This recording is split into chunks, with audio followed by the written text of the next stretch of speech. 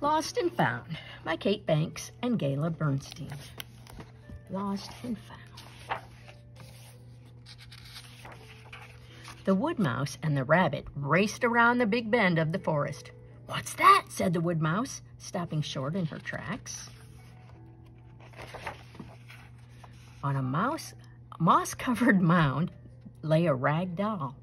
The rabbit moved closer to the doll and sniffed. He knew the fresh, sweet fragrance of the forest after the rain and the scent of wild honeysuckle floating on the breeze, but the rabbit didn't know this smell. The otter poked her head out of her burrow. She placed a paw on the rag doll's hair. "What is it?" the otter asked. She knew the feel of rough, ragged tree and the soft, silky heads of the pussy willows by the river, but she didn't know this. The other forest animals gathered around for a look.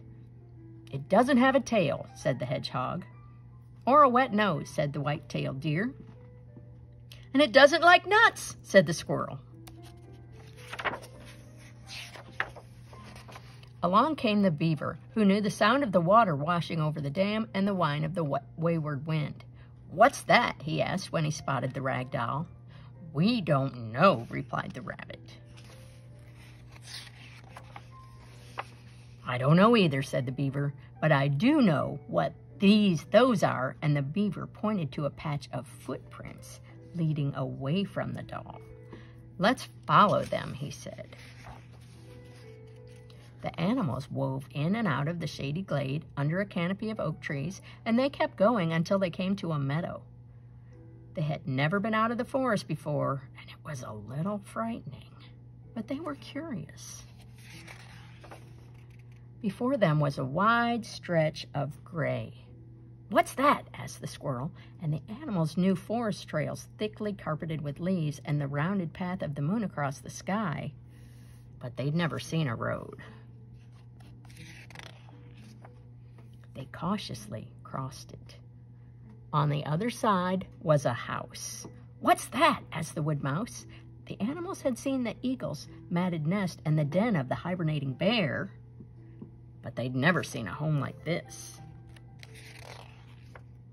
Suddenly, the door of the house flew open and a child ran into the yard. The child looked familiar. It had brownish hair and dark eyes, and it had floppy arms and legs, and it was wrapped in a soft-colored cloth. "Is that it?" said the wood mouse. "Maybe," said the rabbit. "I think so," said the squirrel. "Without a doubt," cried the beaver. When the child returned to the house, the animals tiptoed into the yard and placed the rag doll on the swing, and they scurried back to the deep forest where they went about their business. But the next evening, when the moon appeared, the animals scampered to the edge of the forest again. Across the wide gray road in the window of the house shone a bright light. "What's that?" said the rabbit. "It shines, but it's not a star," said the hedgehog. They crept across the yard and right up to the window, and inside the child was curled up in the bed with the rag doll reading a book. The child patted the doll's head and kissed its cheek. "I know what that is," said the rabbit, who knew the warmth of his mother's soft fur. "So do I," said the wood mouse, remembering the sound of her mother's heartbeat. "Me too," said the otter, who thought of her brothers tucked tightly in their burrow. "I remember," said the squirrel, imagining the gentle touch of his father's paw. "Yes," said the hedgehog, who fondly recalled sharing a meal with a friend. "I know too," said the beaver, looking at his deer companions, while the white-tailed deer smiled in agreement. They had never seen a rag doll, a road, a house, a child, or a lit window, but they all knew what love was.